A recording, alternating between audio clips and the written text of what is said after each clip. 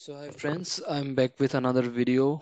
Uh, Today we will discuss few error scenarios which we regularly encounter in COBOL programs. Knowingly or unknowingly, we encounter this kind of programs, very basic errors. So I will show you what kind of errors we'll regularly get and how to fix them. So you can see I have taken a program where there are two files. One is input file, one is output file. Okay, then this input file structure is this way: name, salary, indicated date, mail. So and filler is also there. So if you count, it becomes 10 plus 5, 15, 16, 26 plus 24, 50 plus 30, 80. So input file length is 80, output file length is also I guess 80, 15, 16, 26, 50, 80. I have taken one variable WSA. It's a flag with which I will run the loop. Value is n. WSB, whose value is 0. So I have taken a counter. Now what I am doing is I have initialized this out track. I have opened input output files. Okay.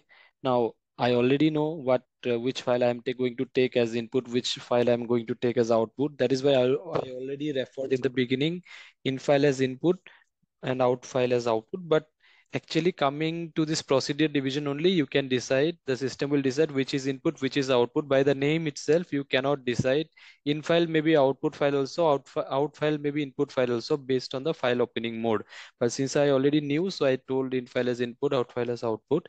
Now I am running this loop until this WSA becomes Y. I'm reading in file at n move. I'm moving Y, not at n. I'm checking. I'm adding 1 to WSB. If it is less than 10, that means I'm moving the first 10 records. I think I've already shared a video on this. I'm moving this first 10 records of this input file from input to output. When it exceeds 10, that means it's more than 10, 11th record, it will move Y to WSA to complete this loop. Okay, that means it is not going to copy more than 10 records to output. So let me first compile this program and see how it goes. So if I compile, submit,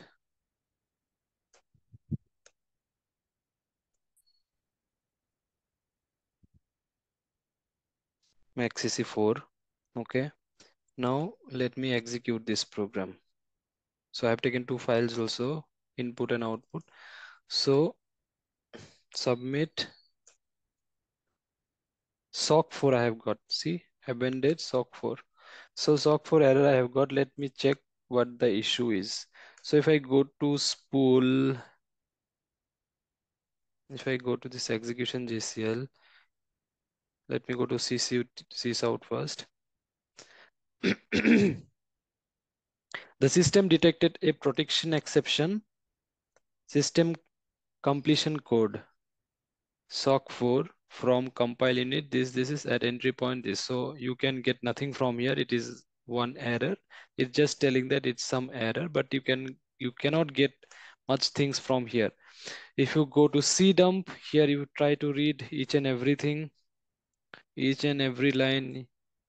So you might get some clue from here. Okay.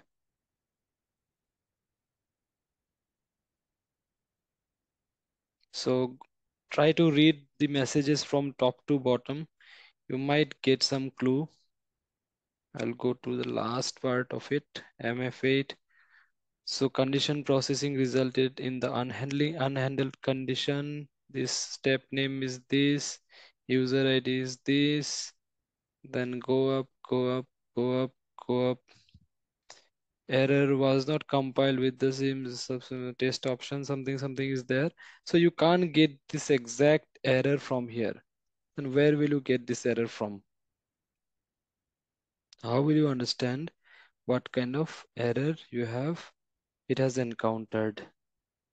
So on the right hand side also, if I want to check, no concrete message, you cannot come to a conclusion what the error exactly is.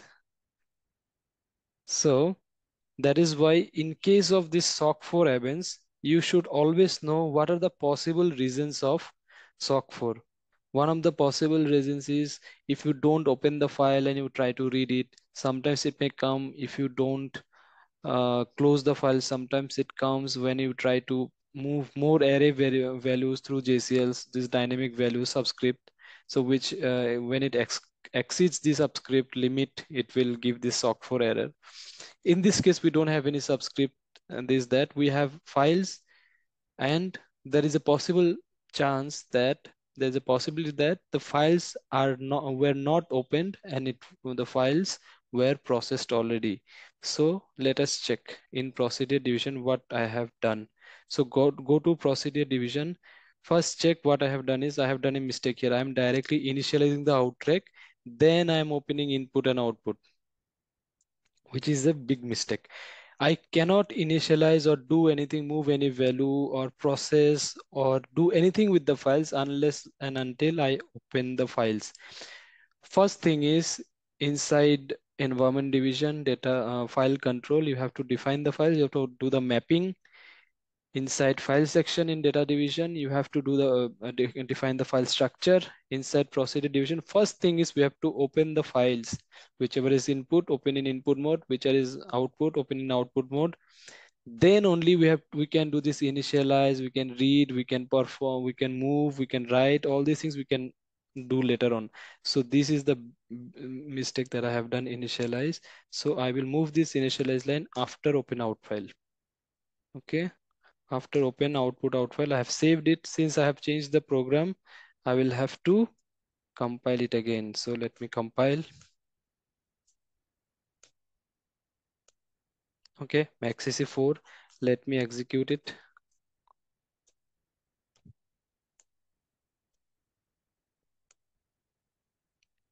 SU4038. This is another error which we regularly get.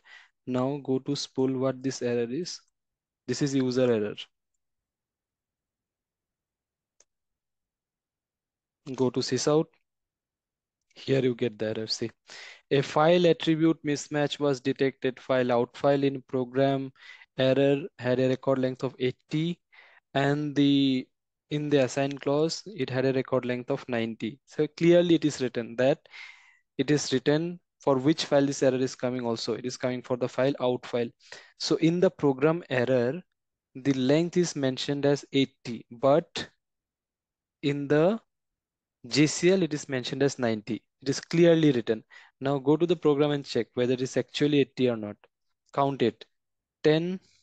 So this is the out file. For this one, error is coming. So 10 plus 5, 15, 16, 26, 26 plus 24, 50, 50 plus 30, 80. So correct 80 only.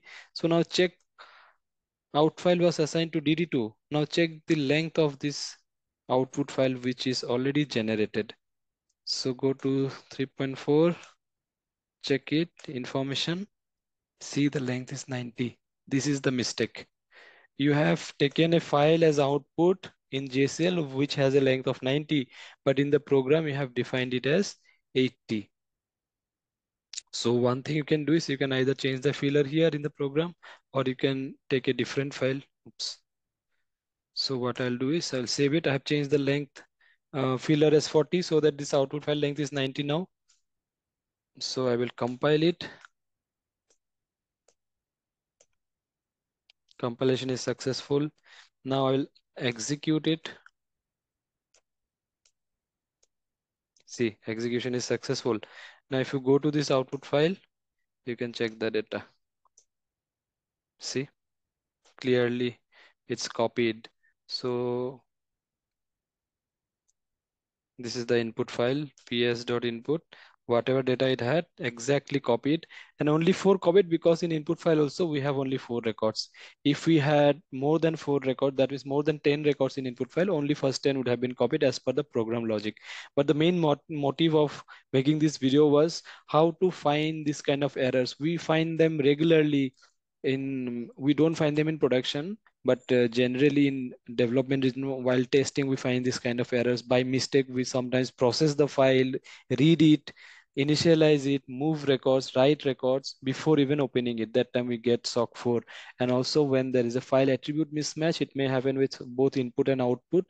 We have defined a file length in the Now we have defined a different file length in the program, and we have defined a separate file length in the JCL. That time we will definitely get it. So this kind of errors we should avoid. And obviously during testing, you will find this kind of errors. And actually it is good to get this kind of errors so that you will be more familiar with this kind of errors. So next time, whenever you see this kind of errors, immediately you will find out, okay, this might be the issue. I can directly go there and can fix it. You don't have to read each and every line in the spool.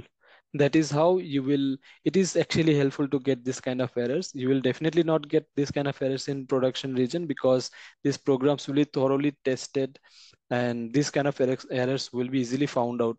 Because if this kind of errors are there, you cannot test and it cannot be delivered also. Because in test only you will find out, in testing regions only, testing region, another round of testing will be done there also. It may be found out if you can't find it out as a developer. So in developing region you will find these errors, and it is good to get, and you will learn a lot of things out of this. So this is one of the cases of SOC 4 error. I will make more videos on possible SOC 4 errors, SOC 7 errors, SOC B errors. So please suggest me on what kind of topics you want videos. I will make those videos. So I hope this video is helpful. Let's meet in another video. Until then, take care. Bye.